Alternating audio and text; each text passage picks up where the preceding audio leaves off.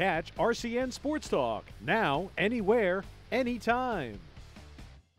And I'm anxious to talk to Howie. You know, Howie is capable of a lot, and I'm gonna just challenge him.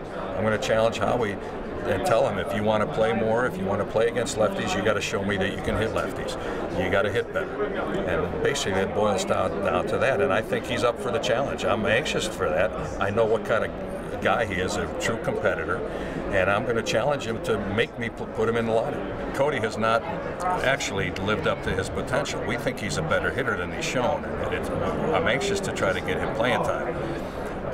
One of the things that I'm big on that's important to me in the outfield is coverage. I want players with speed who can cover a lot of ground in the outfield. And we have basically, with Borges, Odubel, and Altair, potential candidates in the outfield. There's 3 center fielders. They're all good center fielders. That being said, that's the kind of outfielders I'm looking for in the outfield. Right now, Borges has been an outstanding center fielder in his career defensively. We think he's going to hit more. I think he's going to hit more than he has in the last few years.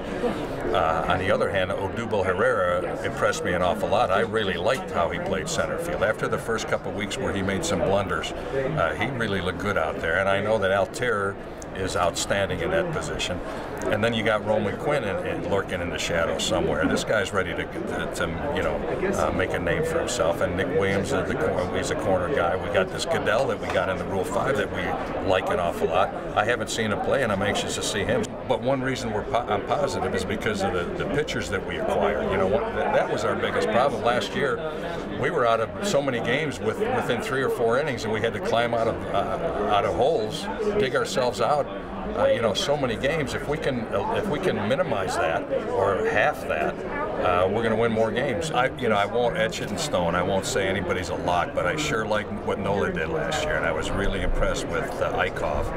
And those 2 guys in particular made a real good impression. So under the circumstances, I would like to think that they're going to be part of the rotations. But you never know what's going to happen in the spring.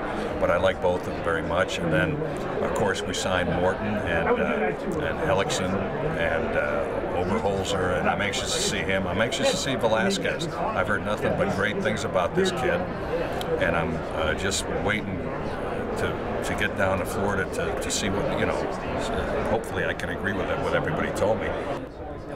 Louis Garcia's in that mix. I mean, his problem is command, but at the same time, he's got the stuff to be a closer. Hinojosa, I like Hinojosa. He goes right after hitters. He had a heck of a good year for us. He throws strikes and is aggressive with hitters.